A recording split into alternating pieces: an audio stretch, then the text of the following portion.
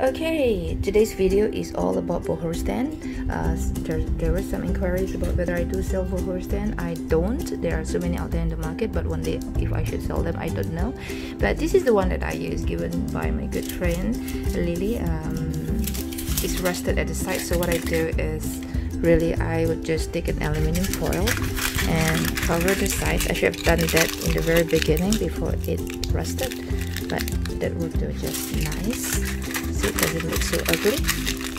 So if you do have one of those stands that has all these metal bolts at the side, you might want to cover it with aluminum foil.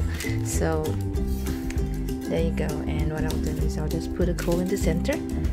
Voila, so it's ready.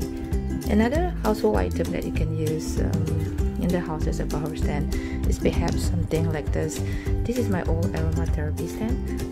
What I do next is to just put an aluminum foil in the center like this, and I'll just put the coal inside, and it works just as nice.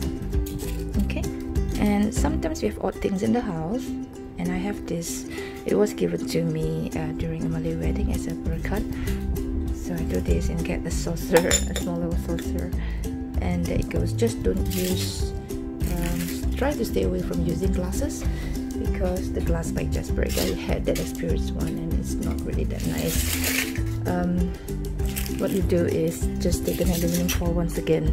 Make sure you cover the top, and there you can use it as a Bakhoor stand. So nothing very complicated about that. So you can have something like this, or your aromatherapy stand. If I have another saucer here, you can just use like that, and there you go. These are, you can't get Bakhoor stand right now.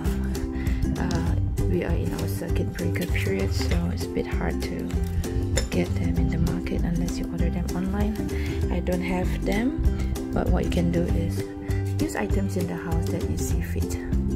Okay, so I hope this helped to solve the problem of where can I get my Bakhoor stand during this period. Okay, bye bye guys, stay safe and stay home.